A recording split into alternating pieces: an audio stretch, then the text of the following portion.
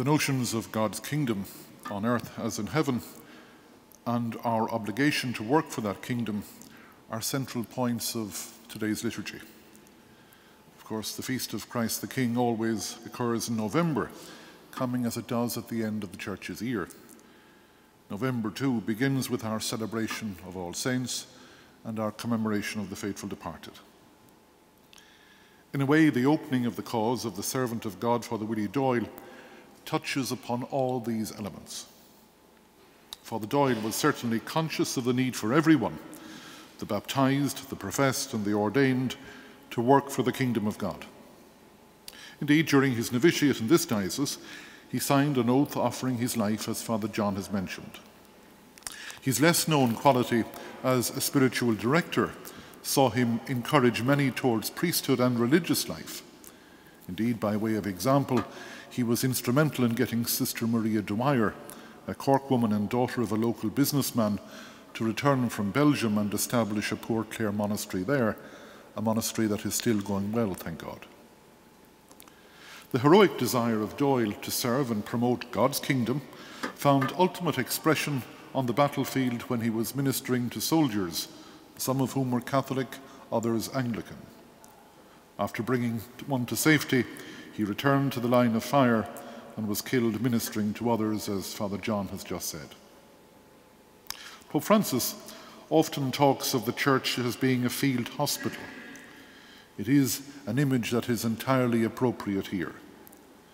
Indeed, we are told that Doyle was nominated for the Victoria Cross for bravery, but it was not granted, due to he being, as an article in the Irish Times put it a few weeks ago, suffering from the three disadvantages of being Catholic, a priest, and dare I say it in present company, a Jesuit.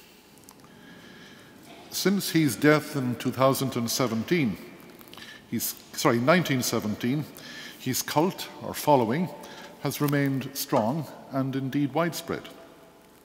Since announcing today's ceremony a month ago, I have been struck by the extent of that cult. Doyle's name comes up in the most unexpected of places. Indeed, my favourite story of him is contained in Alfred O'Rahilly's biography of him, written almost 100 years ago.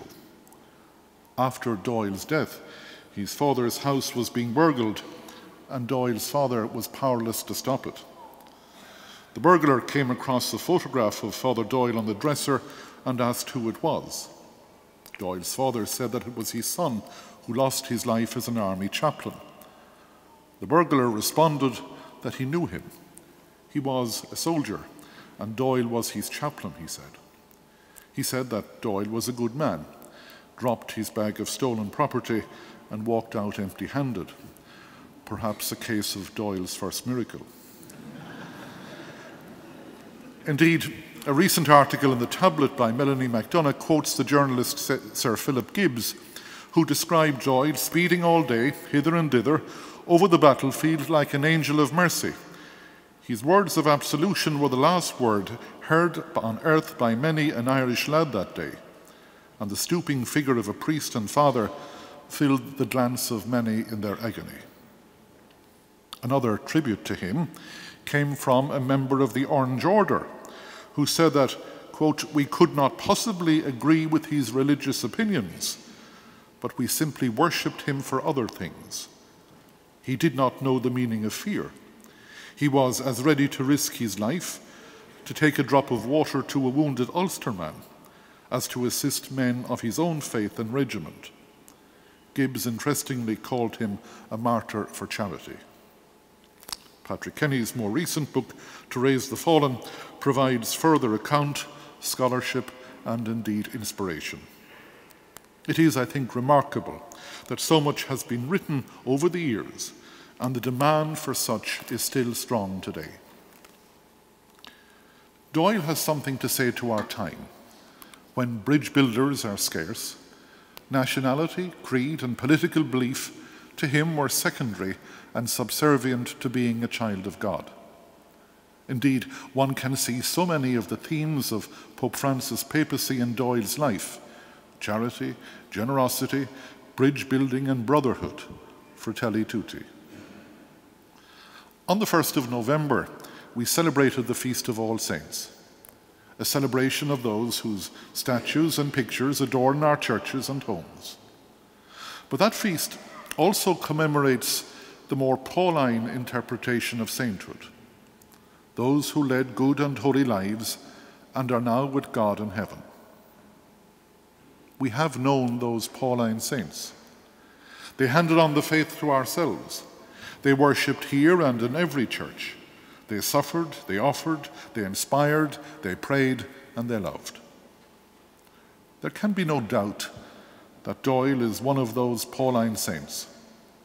It is inconceivable that the God of love and Father of all mercies would not be moved by his heroism to those who suffered and his determination to bring absolution and comfort to those who were dying in muddy and bloodied battlefields. The canonized saints are somewhat different. Their cause has been tried and tested by the Church, and miracles have been attested to. This evening, we begin the cause for canonization of Father Willie Doyle. We cannot but be moved at his story. We are inspired by his faith. We are encouraged by his generosity and witness, and we pray that he will soon be counted among those whom we publicly venerate and implore. Whether it will be successful or not, well, we cannot know. We can only hope. In the meantime, Doyle's charity, generosity, and evangelical zeal have something to offer ourselves. His regard, compassion, sacrifice, and witness to all who are suffering, regardless of nationality or creed, is still, unfortunately, a lesson needed for our time. We pray that one day we shall count him among the canonized saints and enjoy his intercession on our behalf.